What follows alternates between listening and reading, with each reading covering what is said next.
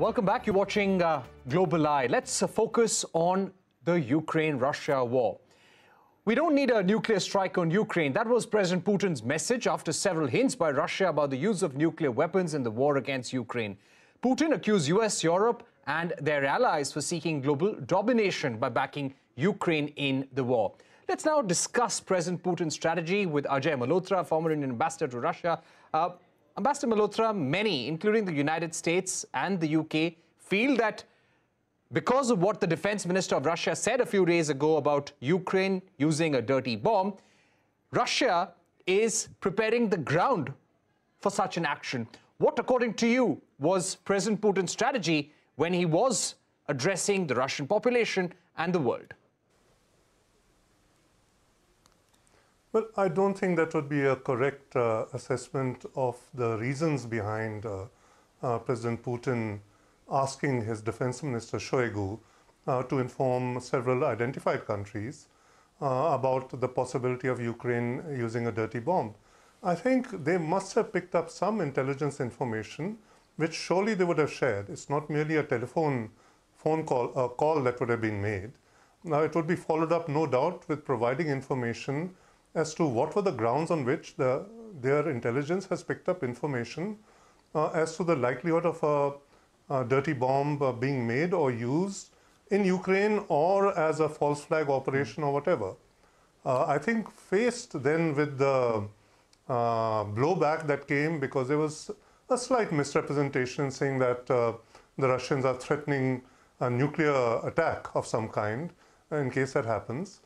President Putin then has clarified at the Valdai conference that he has no intention of using nuclear weapons against Ukraine, which is the right thing to do. All right. So you had President Putin downplaying the nuclear threat, saying that they have no intention of doing so. But in terms of negotiations going forward, we are going to see Russia-Ukraine negotiations again over the next few weeks. How is Russia going to approach these negotiations?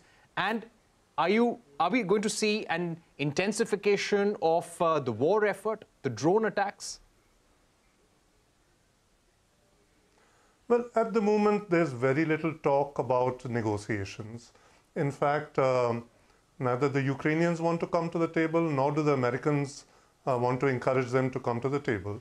I think that would only change after the US congressional elections take place, which are due on the 8th of November.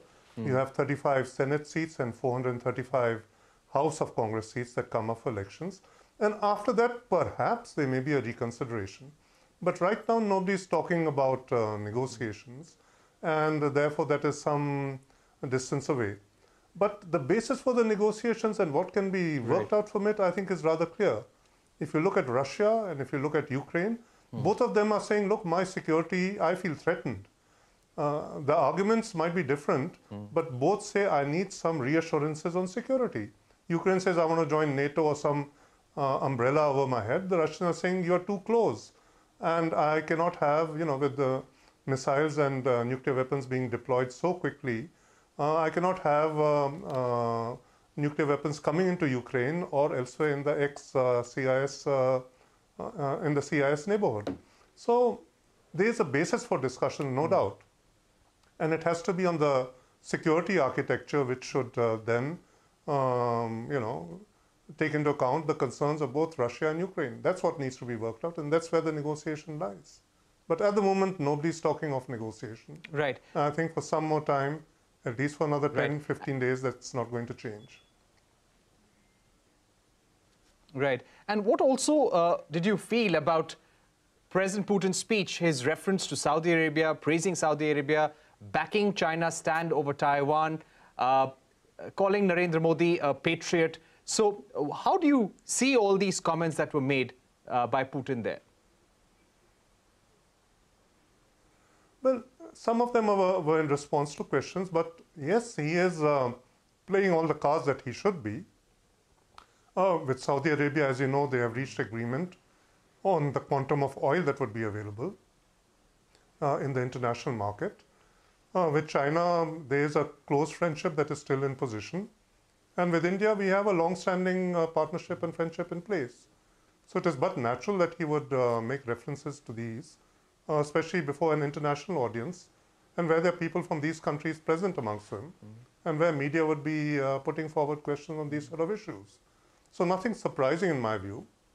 Right. I think it is he has always taken this opportunity of these long 3 to 4 hour sessions with at Valdai or with the Russian media to present his views on a number of issues. And this is one opportunity for him to clarify issues in which he feels that enough clarity was not there, and to put forward, and convey noises of friendship and goodwill where he thinks it would work in his interest.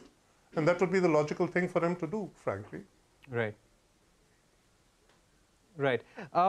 This has been asked again and again, Ambassador Malhotra, as to what is the trajectory of this war.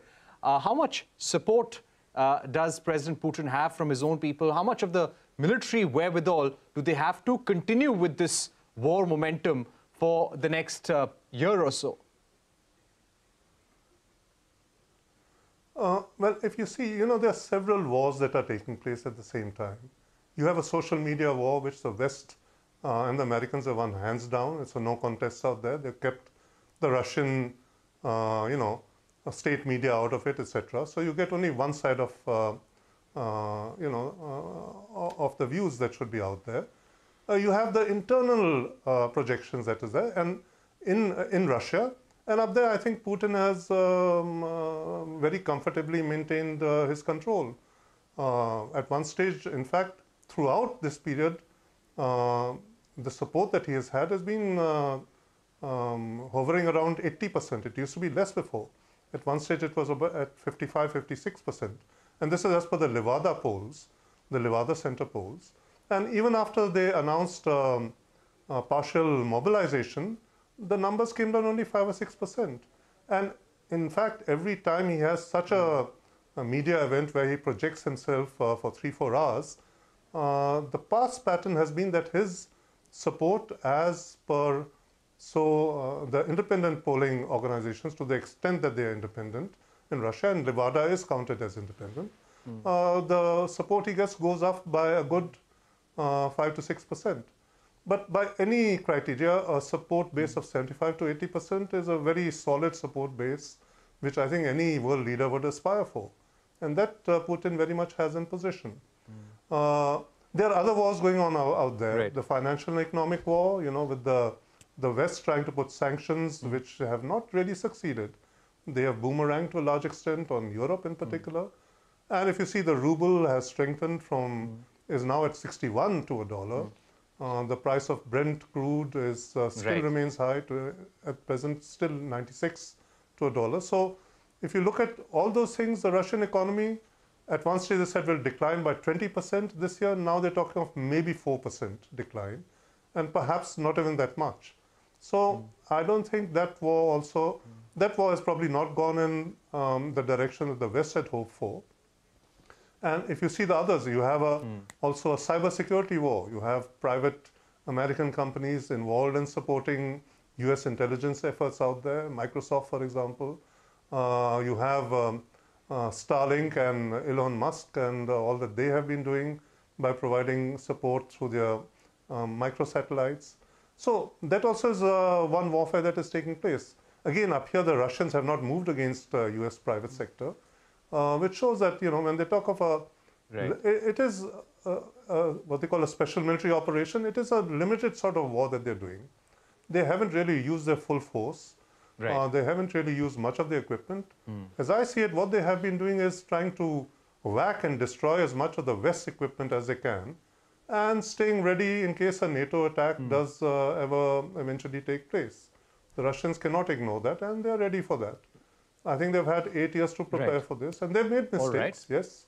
I think a major one was when their international, exchange reserves and gold reserves, 300 billion plus, were seized by the West. I don't think they had planned on that, but they have quickly recovered it as a result of the higher oil price. Within the month itself, they got that amount back. So yeah. There's warfare. It is not all-out war. All-out war would mean they would have devastated. Yeah. Yeah, so we're running out of time, unfortunately, Ambassador Malhotra, but I think you summed it up well, that Putin and Russia have been preparing for this war. Yes, the sanctions have had an impact on Russia, but they do have the wherewithal to continue with this war effort. Thank you very much for summing up the situation in Ukraine and Russia for our viewers. With that, it's a wrap on this edition of Global Eye. Thank you for watching. Goodbye.